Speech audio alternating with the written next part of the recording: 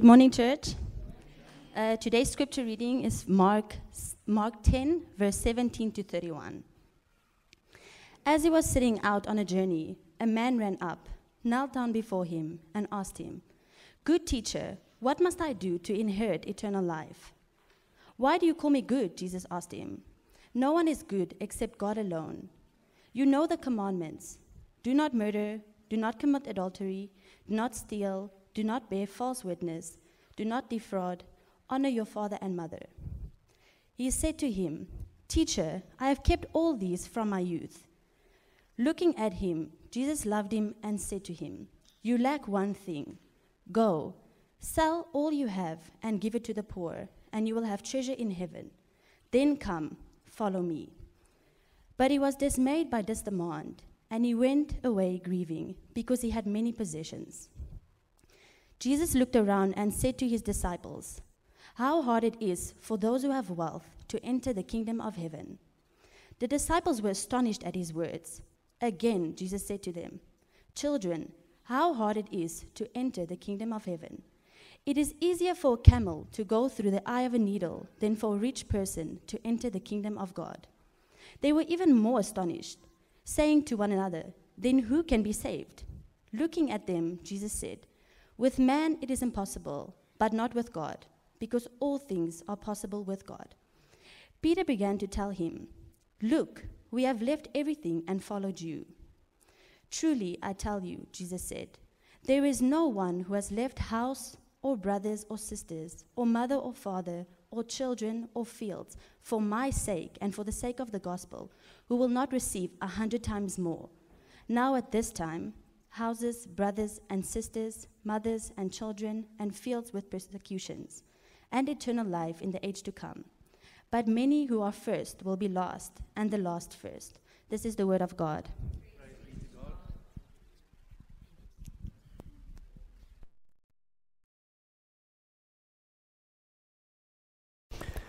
Fam, good morning, good morning, good morning.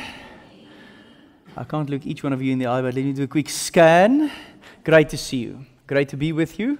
If we have not met, my name is Reino. I have the privilege of serving this church as pastor and also of preaching to you this morning. Really excited about that. We're still working through the Gospel of Mark. Let me remind you where we are in the Gospel of Mark. Check this. We are in the second movement of Mark. The big question is, what does it mean for Jesus to be the Messiah? That's what he wants to answer in these chapters. A couple of weeks ago, Jesus dropped a big one. You guys will remember that when it's a turning point in the book of Mark. Jesus is in Caesarea Philippi. He's at the so-called gates of hell. He says to his disciples, "We'll win this thing. And here's how we're going to win it. I die, you die. I live, you live." That's how we roll. Now, people have question marks about that because it sounds counterintuitive. I mean, didn't Jesus say win, but then he says lose? Didn't he say live, but now he says die? So in his first announcement of his death, there's question marks. There are question marks. This is the second announcement of his death in chapter 9. Still some question marks. Third announcement of his death, we'll get there next week. Still some question marks about why is this the way it's supposed to go down. Now, in between these three announcements, we find stories of what it looks like when people say, "Yep, I'm in." We find stories of what it looks like when people really struggle with it, right? They really grapple with it. Like, how can this be? And then we also find stories of people just outright rejecting it, like today's teaching text. Real talk, fam. These are difficult passages. And these are difficult teachings. And these are very difficult commands to obey. Like, even as Rochelle read the teaching text, and I mean, I've been studying this text backwards and forwards this whole week, I went, this is hard. It's not going to go away, though, because the Bible is the Bible, and we believe in it, and we preach it. So, let's go for it. Why don't we jump in, and we grapple, and we work through it, and we learn together. I want to ask you two questions before we jump in. Check this. Do you feel like you lack one thing? Do you feel like you lack one thing? Second question, do you love your money more than you love Jesus? Do you love your money more than you love Jesus? It's a long passage. So I want to use these questions as a frame for the sermon. So this is where we're going to go. Read it with me. Well, not that one, the next one. There we go. What is the question? What is the answer? How is it possible? And is it worth it? Let me pray for us. Lord Jesus, this is a hard scripture, but it's the truth. And you call the shots and we don't, because you are God and we are not. We are your people, saved by grace. Thank you for bringing us into your family. Thank you for making us part of a church. Thank you for giving us the setting to learn from your word. And thank you for transforming us through your word as we study it and as we apply it to our lives. My prayer is simple, Lord Jesus, and that is that you would illuminate our hearts, our minds this morning, that you would soften our hearts, that you would do a work in deep places, and that we would leave here transformed and inspired to give it all to you. I pray that in your name, Lord Jesus. Amen. What is the question? First point. Now, here is the question. It's coming at you. What must I do to inherit eternal life? That's the question from this teaching text. Okay, now let's look at verse 17 to 20 first. Verse 17 is exaggerated and it's desperate. And there's a reason for it. Do you see a guy running to Jesus? Do you see a guy falling to his knees or knelt down before Jesus? He calls Jesus good teacher. No one has called Jesus good teacher up until this point. And then, even before they could do the pleasantries, how are you? I'm well, and yourself? No, I'm also good, thank you. He lashes out with a question, but it's a super, super clear question. What must I do to inherit eternal life? This person knows that he's got a hole.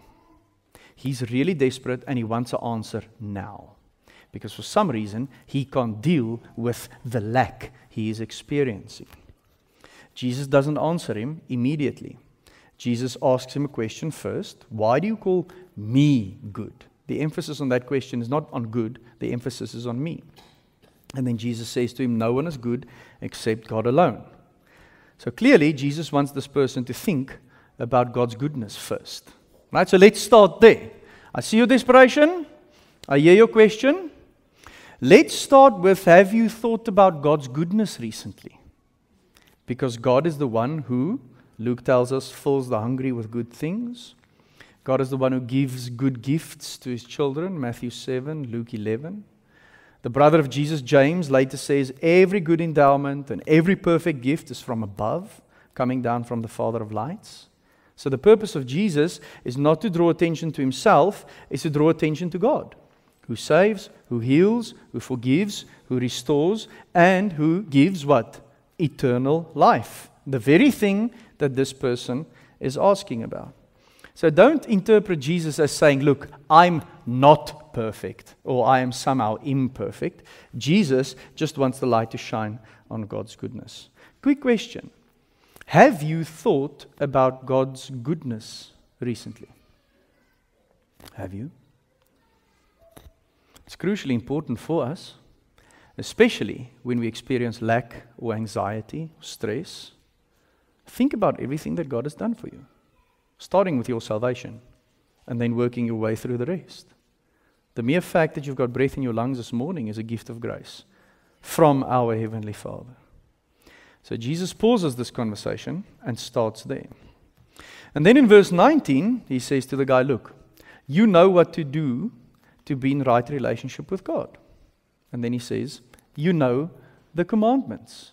And then Jesus gives him the commandments, not all of them, also not in the order that we are used to. And also there's a little mashup of two commandments there. All the Bible nerds in the house, can you see it? That's translated here as do not defraud. That's a mashup of two commandments. So the nerds in the house will have to go home and study it themselves. Because I don't have time now to talk to you about the first table and the second table and how they all fit together. But Jesus says to him, dude, you know what to do to be in right relationship with God. Yes? Because if you're in the right relationship with God, you won't feel lack, will you? Because then myself and my Creator are in perfect unity with one another.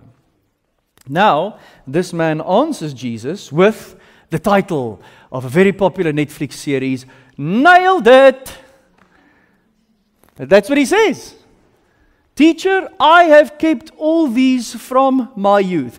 As far as I can tell, Jesus, I have done these things, and I am doing what is required of me to be in right relationship with God. And no one says anything. It goes unchallenged. Which means that this guy was probably speaking the truth. Think about it. This is a great guy.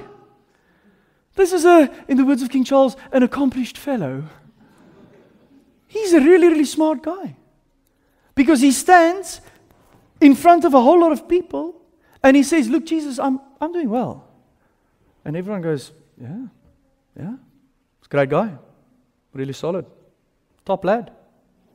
But I'm desperate. Like, nailed it, but I still lack. So here's what I want you to do, Jesus. Just tell me what to do. Because I'm good at doing stuff. See, that's what he says. I am good in getting stuff done. So I lack, tell me what to do, I'll get it done, and I'll move on from there. And the whole will be away. That's his posture. Not arrogant, confident. Okay, so that's the question. Now, what is the answer? Here's the answer. Go, sell all you have, and give to the poor. Then come follow me. And that last sentence is very important. The answer isn't go and sell all your stuff and give it to the poor. That's a step. Then the next step is come and follow me. Let's look at verses 21 and 22. Looking at him, Jesus loved him. Fam, Jesus gave this guy some time. And he was actually looking at him. Recognizing him. Have you guys ever watched Parliament? I recognize you. Yeah? Do you guys ever watch Parliament? He was looking at him, acknowledging him, recognizing him, holding space for this moment. And then it says he loved him. In the Greek text, it's an active verb. So it's not something Jesus did deep in his heart. He didn't love him deep in his heart. He actually loved him with some or another action. So it's possible that Jesus could have walked up to him and put his hands on his shoulders, look him in the eye, or hugged him. Have you guys ever watched The Chosen? Anybody? Do you know what's fascinating about The Chosen? Is Jesus really touches people a lot. But every time he touches someone, it touches me. Because that was the close proximity he was in to people. Or he put his hand on his shoulder and went, dude, I see you. Yeah? And then Jesus tests his commitment. Because the guy just said, nailed it, very committed to the cause. Torah observant Jew, I am in. And now Jesus says, okay, let's see how in you are. Because you came to me, remember? You believe that I have the answer, remember? Now I'm going to give you the answer. Let's see if you'll accept it. Here's the answer. Go, sell all you have, and give to the poor, and you will have treasure in heaven. Then come and follow me. Verse 22 says, dismayed and went away grieving. Let me act this out for you. Here's what happened when Jesus gave him that answer. Look, he went like this.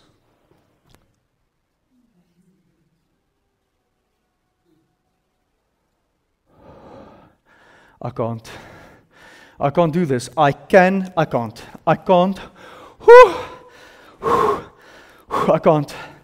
I can't do this.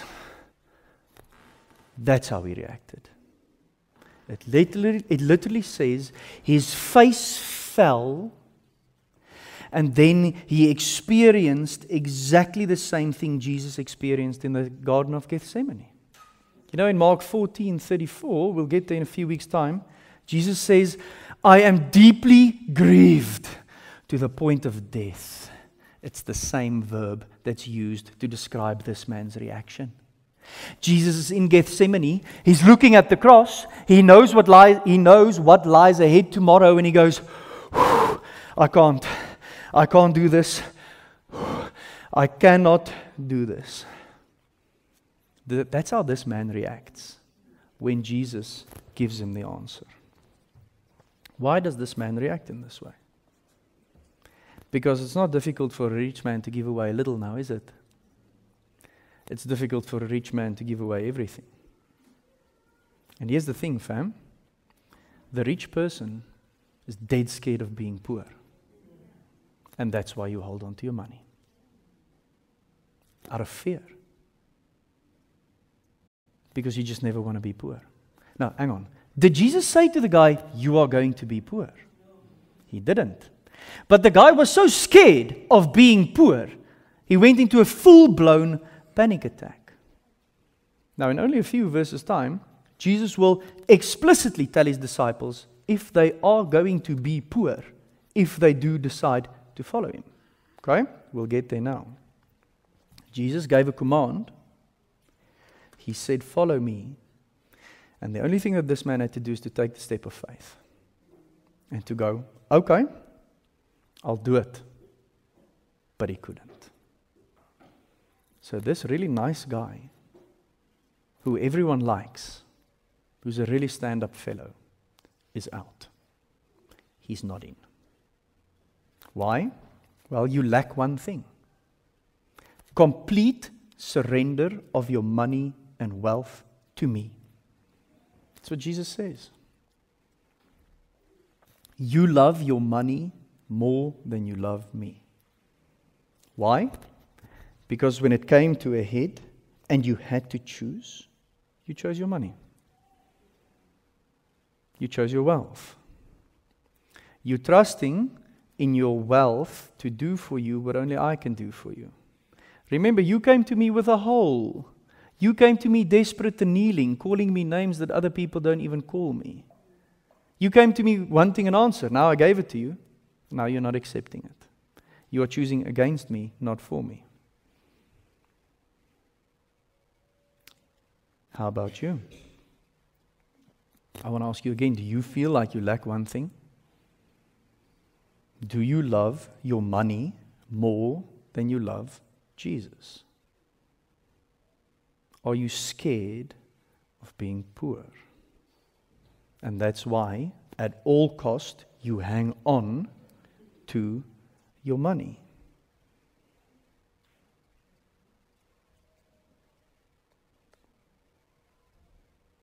So what's the question? We covered that one. What's the answer? We covered that one. Now the question is, how is it possible? And here's the answer. It comes from the text. All things are possible with God. Let's continue. Verse 23 to 27. Look at the word hard. For those who have wealth to enter the kingdom of God. Okay. Why is it hard? Here's the answer. Because wealth competes for loyalty, and it competes with your loyalty to God. And that's why those who have it find it difficult to receive God's rule. Let's think about this for a minute. You have to rule over your money, don't you? Like you have it, and it's yours. Someone has to decide what happens with this money. And that's the question. Who gets to decide? Do I decide, or do God decide? Because in the kingdom of God, He decides. And you can't be in the kingdom of God and keep rule over your money away from Him. That's why this really nice guy who wants to rule over his money is out. He can't come in. So if you come in, the one thing you do is you relinquish control of your money and you let God decide what to do with your money and not you. And see, the issue with wealth and the rich man is, the more wealth you have, the more responsibilities you have. The more responsibilities you have, the more you have to rule over it. The more you have to rule over it, the more you experience this power struggle with God wants to call the shots and I want to call the shots, and we can't have two people call the shots. That's why it's hard. Simple illustration, should I buy a new car or not? If you don't have money for a new car, then that conversation isn't even on the table. But now you're rich, and you have money, and now you want a new car. So who gets to decide if I get a new car? I or God? But look, I really want a new car. And it really makes sense, trade-in value, used to the installment, insurance vibes, keep it new, keep it trendy. Is that so? That's you deciding, that's not God deciding. But it's hard, because it's mine. But in the kingdom of God, it's not. So who gets to rule over my money? This tension and the struggle that I'm busy explaining isn't the first time that Jesus actually spoke about this. Let me give it to you straight. Matthew 6, verse 24. Look at what Jesus says. No one can serve two masters, since either he will hate one and love the other, or he will be devoted to one and despise the other. You cannot serve both God and money. That's why it's hard. And look at what verse 24 says. Verse 24 says, they were astonished. Why on earth were they astonished? Because they thought that rich people were #blessed. They thought that you all want to be rich because rich people are blessed because God gave them all these things. They live the good life and we don't. And now Jesus says, as a matter of fact, it's a real struggle for them to get into the kingdom. There's no VIP parking in the kingdom for the rich folk. There's no VIP seating in the kingdom for the rich folk. You guys got it all wrong. That's why verse 24 says, they are astonished. Jesus says to them, this folk that you all follow on Instagram, all these gazillionaires, some of them might not even be in the kingdom. Do you remember the really nice guy that fell at my feet a few moments ago? The guy that you all love? He's out.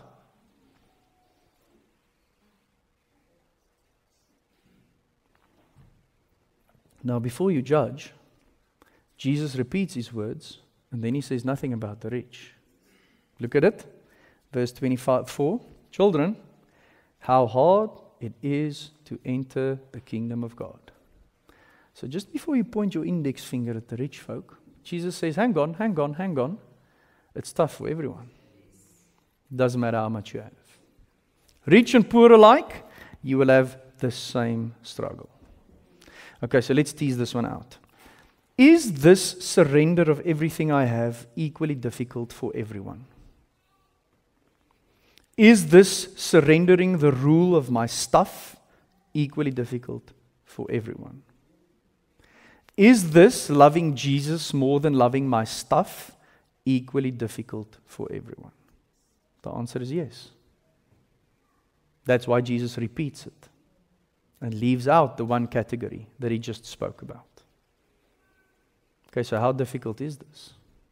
Verse 25 says, it's easier for a camel to go through the eye of a needle than for a rich person to enter the kingdom of God. When Jesus says eye of a needle and camel, what he means is eye of a needle and camel. I've heard some really clever illustrations by pastors saying, there was a gate in Jerusalem. It was called the Needle Gate. It was quite a struggle for camels to get through there. That needle gate was built in the Middle Ages. Definitely wasn't there in the time of Jesus. Jesus is exaggerating. So he's talking about a needle. Fam, have you ever tried to put thread through a needle? Check this. You hold it far first, and then you go, wait. And then you go, let me go far again. Okay, let me just breathe. Let me try again. It's difficult with thread, fam. Can you imagine a rope? Can you imagine a camel? It's very difficult. And that's why Jesus uses this illustration. It's not impossible, though, but very, very difficult. And then verse 26 says to us, they were even more astonished, saying, then who can be saved? Why? Because it sounds impossible for a camel to get through an eye of a needle. And secondly, this was a really great guy. I'm not even close to that great. And he's great and he's out. So what chance do I have? I'm done. Like if he doesn't have a chance, I definitely don't have a chance. And then Jesus does exactly the same to the crowd. Look at verse 27. Looking at them. He holds this moment. He scans through them. He recognizes them. He can feel the weight of this moment. And then he says, with man, it is impossible, but not with God. Because all things are possible with God. Do you believe this? Because if you do, and you respond to the teaching of Jesus, it asks for faith. Things that are unseen. It asks for faith. Think about this. I want to be in. I want to surrender everything. I want to give God rule over all my stuff. I know it's difficult. It is as difficult as a camel that has to go through the eye of a needle, but I know it's not impossible. So God, please, I want to do this. Help me to do this. I am busy doing this. Now please do this for me. Do you see how the prayer goes? Because it's possible with God. Do you guys realize that I can make a remark like that and say we can just speak to God because Jesus died for us on the cross? Do you guys realize that? It's like Jesus made a way for us that we, in this struggle we have, can actually approach God without having to jump any hoops or qualify for it and ask Him, if you say that it's possible for you, please do it inside of me. Oh, hang on. We can give everything because Jesus gave us everything. Do you see it? That's the response. On the cross, Jesus gave it all. And the hymn goes, all to Him we owe. That's the response to the gospel. And because of what He did on the cross for us, we can be in a relationship with God. And being in a relationship with God means that we can pray this prayer, please do this inside of us. So how is it possible? All things are possible with God. Let's look at the fourth one. Is it worth it? Is it worth it? The answer from the text says 100 times more. Now at this time, and eternal life in the age to come. Are you guys familiar with the English saying 100%? Have you ever had someone answer you like that? You ask them something and they are so certain about it before you've even finished your question. Will we be able to 100%? That's what Jesus says. Look at it with me. Let's study this portion of text. It's really important. Jesus actually doesn't say 100%. He says 100 times. Peter goes, look, just asking for a friend here. We're doing quite well because we did what the rich young ruler couldn't do. So just asking for a friend here, are we going to get something? Do you see the question? That's exactly what he says. We have left everything and followed you. Anything in it for us, maybe? Because remember, the guy asked, what must I do now to inherit? So give me something to do now so that I'm sure I'll get it at the end. Now Peter goes, we did give to you now. Anything for us? Waiting. And Jesus doesn't go, hey, Peter, dude, come on now. Jesus actually answers him compassionately with very reassuring words. Truly, I tell you, I've said this before, when Jesus says, truly, I tell you, highlighter comes out. Highlight. Capitalization, uppercase. Because what is about to follow is very, very important. Now look at what Jesus says. No one who has left. Okay, so no ranks or hierarchy there.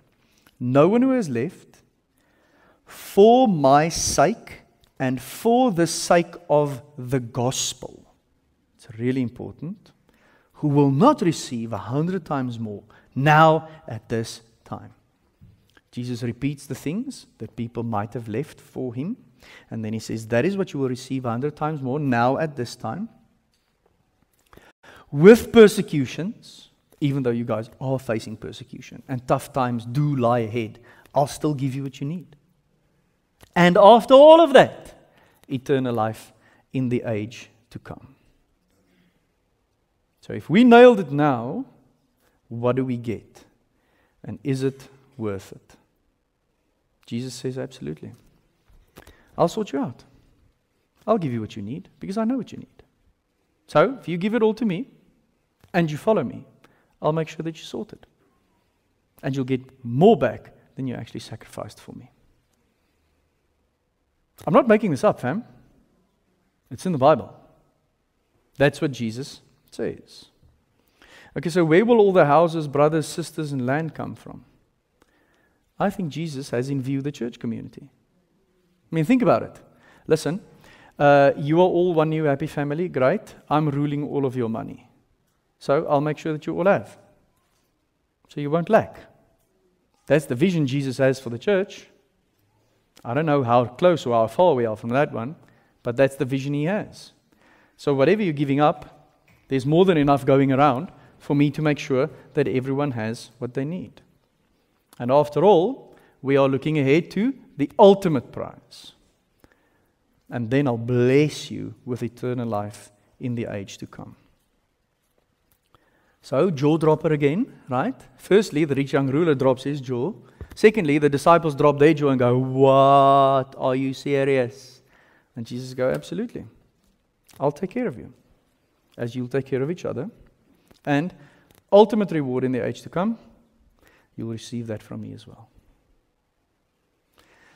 Can you trust me on this one?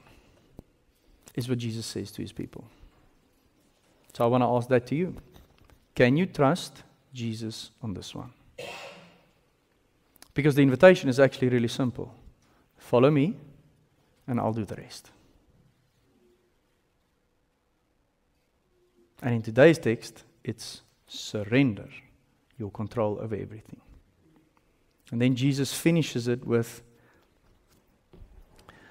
many, first, last, first. So many who are first will be last, and the last first. It's a saying in which Jesus says, because this is the way to get in, because this is the way to get what I actually offer, you'll be really surprised by who gets in. Because you remember the really nice guy that you all loved? He's out. So you'll be surprised to see who actually does this. And then Jesus goes, drops mic, leaves. There's no more conversation. That's it. So how do we respond to this? Let me map out what I think are 4 possible responses.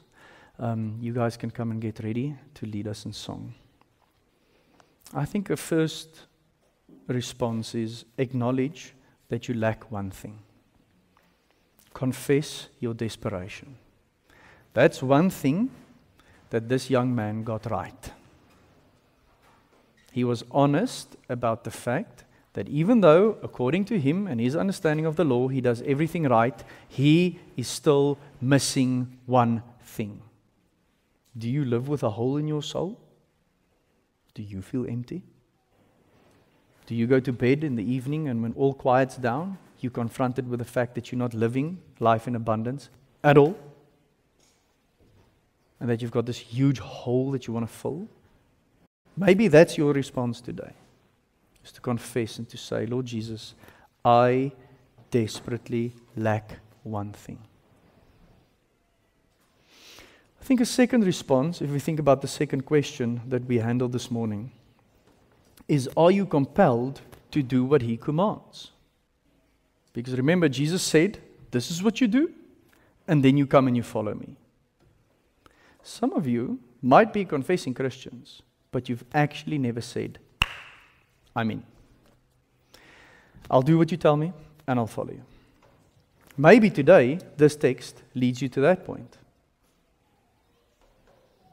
To say, I will obey, and I will follow. Even though the reaction might be, can't do this, can't do this, can't do this. You can, through the grace of God, because all things are possible with Him. Maybe that's a response. Maybe your response is, Father God, I'm going to trust You to do this thing in me because I cannot do it myself.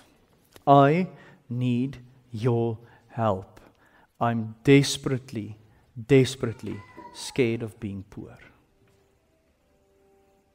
And I can't give You control of my money. Because what if I'm poor? Maybe your response is to humble yourself and to say, help me. Help me, help me, help me, because I want to do this. Maybe your response today is to take Jesus at His word. I'm not making this promise to you. The Bible is. I'm just the messenger. I can't make it happen anyway. But Jesus says it is worth it 100%. Do you believe Him? Do you believe this? Will you take Him at His word? If not, why not? Let's pray.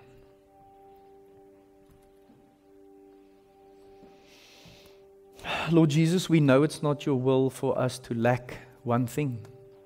We know it's Your will to give us life and life in abundance. But some of us, Lord Jesus, walk around with this hole that only You can fill. And exactly like this young man in the teaching text, we keep on believing that we can fill it ourselves.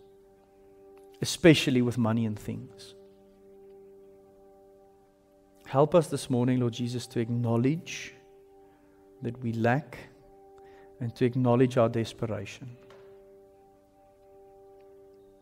Will You please help all my brothers and sisters who's in that current struggle to receive the power to say that?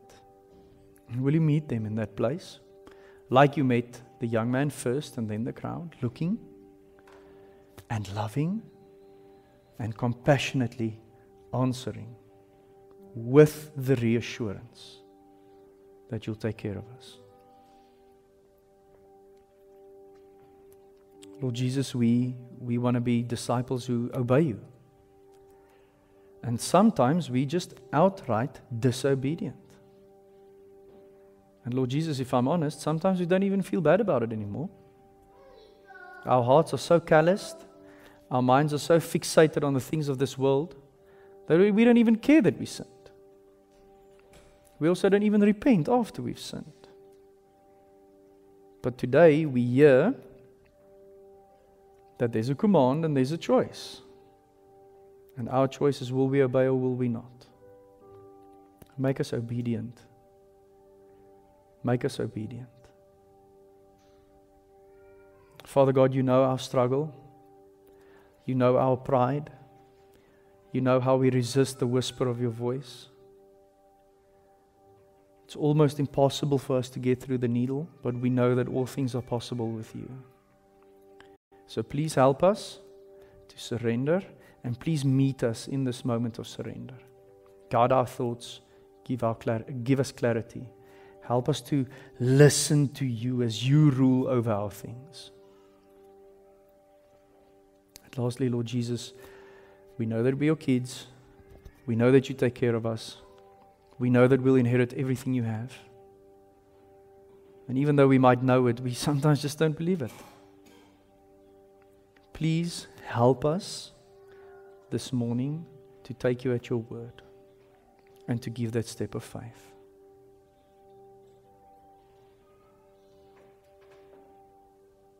We want to follow You, Lord Jesus, for Your name, for Your glory, for Your kingdom. We pray that in Your name. Amen.